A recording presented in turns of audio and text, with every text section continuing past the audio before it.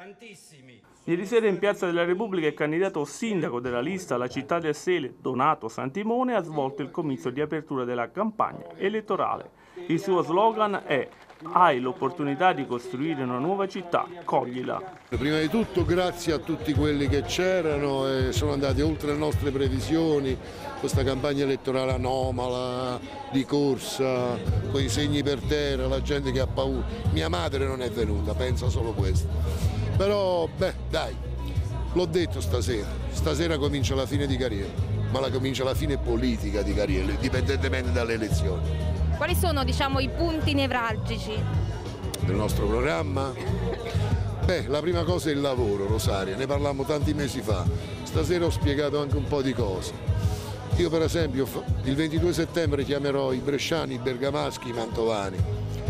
Non dobbiamo più consumare suolo, anzi dobbiamo proteggerlo perché serve a voi e serve alla nostra collettività.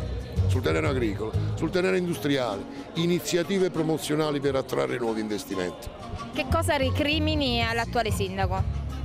L'assenza di disegno, non ne ha, di visione, vive solo sul giorno per giorno.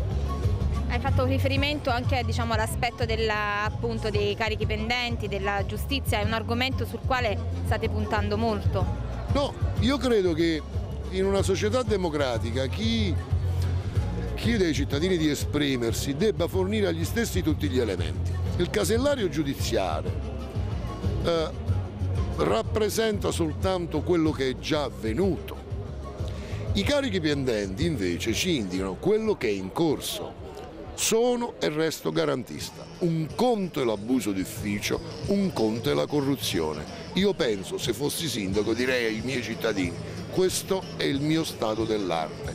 Preferisco fermarmi un giro, sistemare le mie cose e poi sarò di nuovo a disposizione della collettività.